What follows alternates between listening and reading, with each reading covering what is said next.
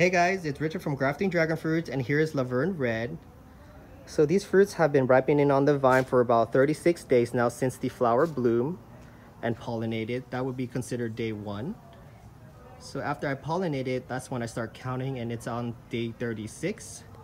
So I've never had this variety before. This is the first time I've grown and gonna try it. So I probably will harvest this one on day 40. And I'm gonna harvest this one on day 42 or 44. I just don't know when to harvest them, so that's why I'm kind of spreading out the days like that.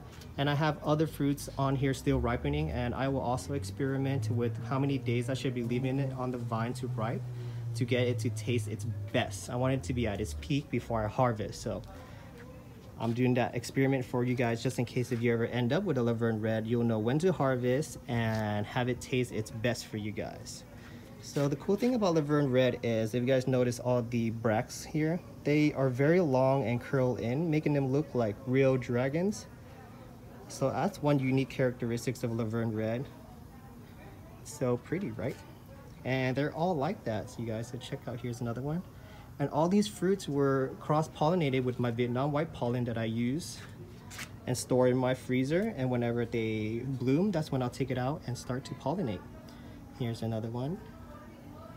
And I pollinated this one about 2 to 3 days ago, and it looks like it's successful because if you look at the base, it's getting hard. That's how you know that it's not gonna abort. And there's another one right over there. So yeah, the LaVerne Red, they're looking and growing very great. I'm very happy with the progress so far, and I just can't wait until they're fully ripe, so that way I can cut it open, do a little video to show you guys what it looks like, the taste profile and how sweet they are, and share all that wonderful information with you guys. So if you guys are ever interested in growing it, you'll know if you want this in your garden. All right guys, so if you guys enjoyed this video, go ahead and hit the like button. And if you guys have any questions about my LaVerne Red, go ahead and put in the comments below, and I'll get back to you guys as soon as I can. And if you guys want to see more grafting and dragon fruit videos of mine, go ahead and hit the subscribe button so that way you guys won't miss a single thing.